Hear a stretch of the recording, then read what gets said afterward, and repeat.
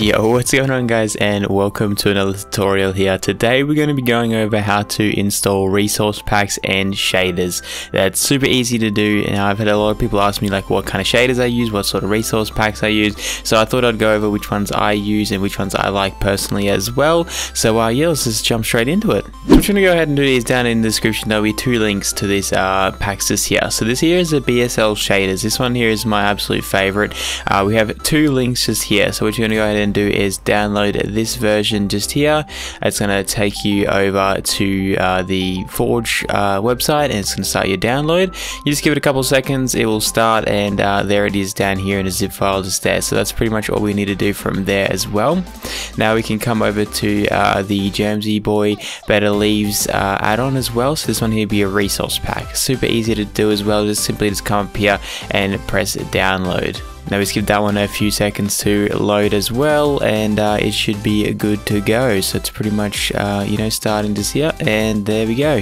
So we have them both here. Let's open up this folder just here, and you guys can see we have them both just here. Now we'll switch back over to our Minecraft, and we can find the files super easily. So what you're going to do is just come over here, click the options button, go into resource packs, and open your pack folder. And as you guys can see, it opens up a folder like this one just here. And you guys can see that I already have the Better Leaves add-on just in here, but all you want to do is just simply just come over here, click yours, drag it in just there, and drop it in, and it'll be pretty much good to go from there. And once that's in there, you can pretty much just come out to the .minecraft folder, scroll down to you find the packs called shader packs, and click on that one just there, and then we can drag in our BSL V7.2. Might be different by the time you do this, but yeah, either your latest version or a shader pack that you like, and you just drag that one and drop it in there as well.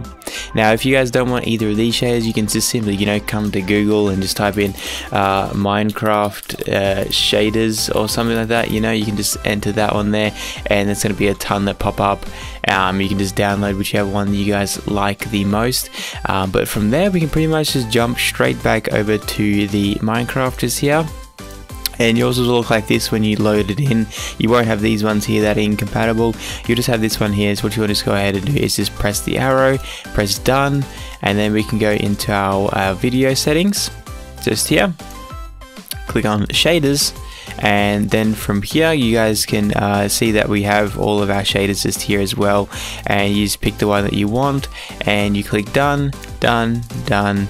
And there we go. So we have that all completed, and that's pretty much all you really need to do. And one more little thing guys, if you want your shaders to look like mine, because it's going to default to the settings here, I'm going to leave a copy to my zip file just here that you can just copy and paste over to yours. If you don't have one, it should load up the first time you you know, load the resource pack into your world, and then if you just check in this folder again, it should be there, and you can just copy this over, and it'll take off that kind of orangey tinge that it has to it. But yeah, that should be pretty much everything in today's video guys. So if you did enjoy this one at all, again, please just leave a like, subscribe with the notification bell, all that good stuff, and I'll see you guys in the next video. Later.